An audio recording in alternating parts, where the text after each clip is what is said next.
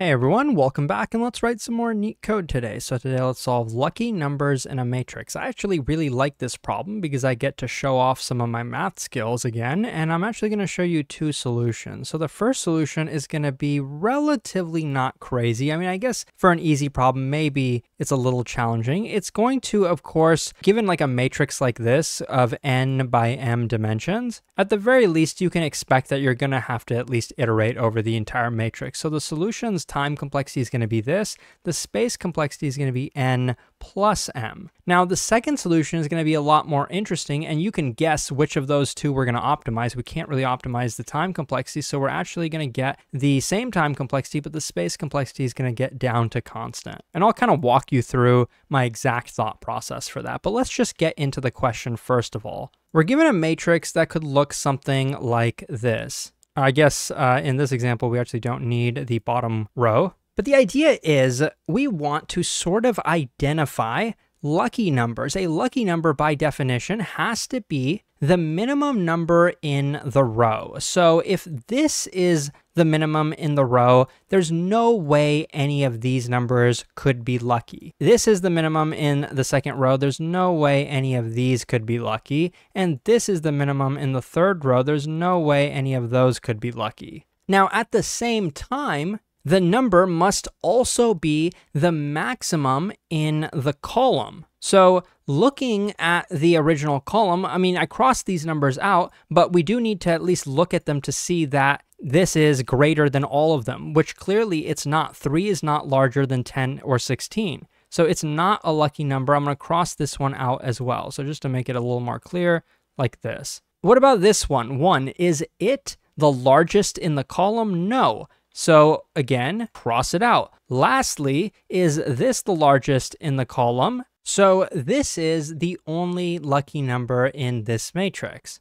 And so we are returning all the lucky numbers in the form of a list. It's a little bit misleading, and I'll get into that. That's a bit of a hint, I guess, but sorry. Yeah. So we'll return 15 in the form of a list. That's the solution for this problem. Now, how exactly could we have coded up a solution like that? Well, not too differently than I presented it. The first phase of the algorithm would be get the row minimums, and I'm going to actually do them in the form of a hash set. So if we collect all the row minimums in the form of a hash set, the problem becomes not too difficult, because if we have all of them, so in this example, it's going to be something like 1, 3, 15. These are the row minimums. Now, getting the column maximums is going to be a bit more tricky, but we can kind of follow the same process. So let's kind of do that as well. I'll circle those in green. This is a column max.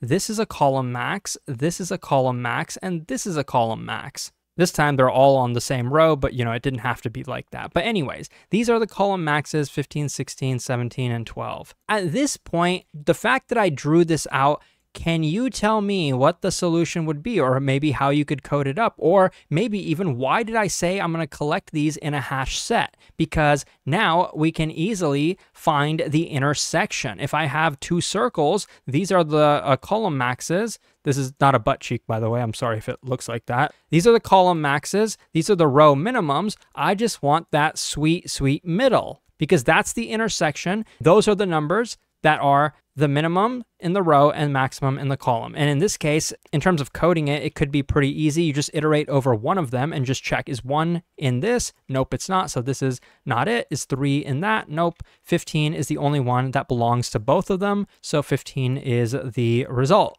This is n times m space, n plus m, or sorry, n times m time, and n plus m space. But I'm actually going to show you a little trick. You can actually optimize the space a bit to get it down to the max of n m. So I always like to get the dimensions of a matrix just to make my code a little bit readable. So we'll do that like this. And I'm going to have the result, which is going to be a list, and we're going to return that list, but not before we actually add some values to it. So first I'm going to have a hash set for row minimum, and then I'm going to find the minimum in each row. Believe it or not, you don't need a nested for loop in Python to do that, but the time complexity isn't going to be improved. Basically, I'm just saying that from a given row, we can get the row like this, matrix at this row, and then we can get the minimum from it just by calling the minimum function on this array, and then we can append or add that rather to the hash set that we have up above. So that's phase one. Phase two is going to be collecting the column maxes also in a hash set. That's going to require nested loops just because the way a matrix is kind of structured in code. We can't really get an entire column, so we have to do this column in range columns. I'm going to declare the current max as the value at the beginning of this column. So I'm going to say the column is like this, and I want the value at index 0. We could have picked any value. It doesn't really matter, but I know that 0 is always going to be a valid index. So now for our in range rows, we're going to basically just try to maximize this. So I'm actually going to copy and paste it. It's going to be pretty similar. I'm going to take the max here of current max, as well as the value that we're currently looking at. So replace this 0 with an R, and then we're good. And at the end, don't forget, once you actually compute that max in this particular column, make sure to add it to that hash set. Do this, .add the current max. The last phase is relatively simple. We just go through a number in either the row min or column max, every number in that. So I'm going to do row min. And if this number is in the column max as well, it's part of the intersection. We can append it to the result just like this. And that's the entire code. I'll run it. You can see it's accepted. And even the memory is actually pretty efficient, but I'm going to show you a small little optimization. Why did we need to add this element to a hash set? Could we not have just asked the question if it's a part of the intersection? Like down here, just so you know, this will work. If I swap this here and then I put row min down here, this will also work. So every time we have a number that happens to be a column max, why not just ask the question if current max is in row minimum set? If it is, then append it to the result like this. And then we don't need this bottom one, and we also don't need the column max hash set. So just a small little optimization, doesn't really improve it much, but you can see that this solution does also work. This time, I mean, Leetcode gave us less memory. Okay, whatever, it doesn't really matter. But we can actually improve this further. And the idea I'm going to use is, once again, the idea that you always use when trying to implement a greedy solution. I'm going to show you why this solution works with a math technique called proof by contradiction. First, allow me to explain something. When I first actually read the problem description, I thought it was asking us to find the max in each row and the max in each column. That's what I thought. And then I tried to think, well, how many solutions could there possibly be? Because if I find a max here in a column, like if I found a max in this row, for example, then I'm eliminating everything else because only the element that's a max in the row could be a lucky number. And also, if it's the max in the column, then I'm eliminating all of these. So at most, you can imagine something like this, where, okay, let's say just hypothetically, if this was the max, then we'd have something that looks like this, and then cross these out as well. And then the only two elements remaining are here. So either of them could be the max. This time it's this one. And then we would cross out everything in the row and everything in the column. If we were looking for maxes, it would be limited based on the dimensions of the grid, whichever one of these is smaller. This time it's 3. So you could only have up to this many lucky numbers. But actually, our problem is a little bit different. We're looking for the min in each row and the max in each column. First, I want to mention that every number in the grid is going to be distinct. I should have probably mentioned that earlier, but that's kind of why we're not going to run into like the duplicate case where there's multiple elements that are like the max in a column or minimum in the row. Second, consider this. We have in this example a number 12, which is the minimum in the row. So of course, none of these are going to be lucky. And it's also the max in the column. None of these are going to be lucky either. But let me take some notes.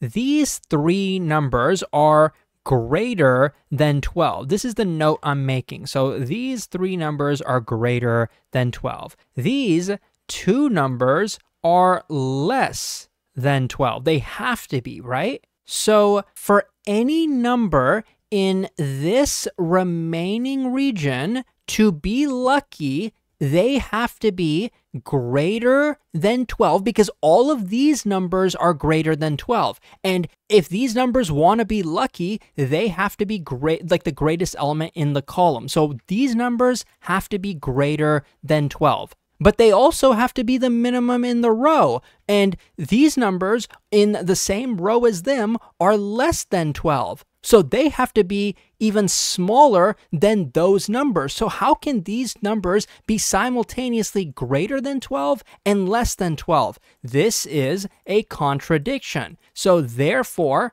if we have a lucky number, there cannot possibly be more than one lucky number. At this point, we actually know enough to solve the problem in constant space. I want to take it a small step further and prove to you that there doesn't have to be exactly one lucky number. There could actually be 0 lucky numbers given a matrix, because consider this example here. There's only going to be one minimum in each row. We've identified them, but this number is not the maximum in the column. Neither is this one, but this one is, because every value in the column is actually less than 12, but it didn't have to be that way. All we have to do is think of one counterexample and we prove that there doesn't have to be a solution. So if I change this to 22 and I change this to 27, this is still the minimum in the row, this is still the minimum in the row, and this is still the minimum in the row, but this is not the max in the column, neither is this, and now neither is this the max in the column. So we've eliminated everything. There is no result for this problem. And it kind of hinges on the fact that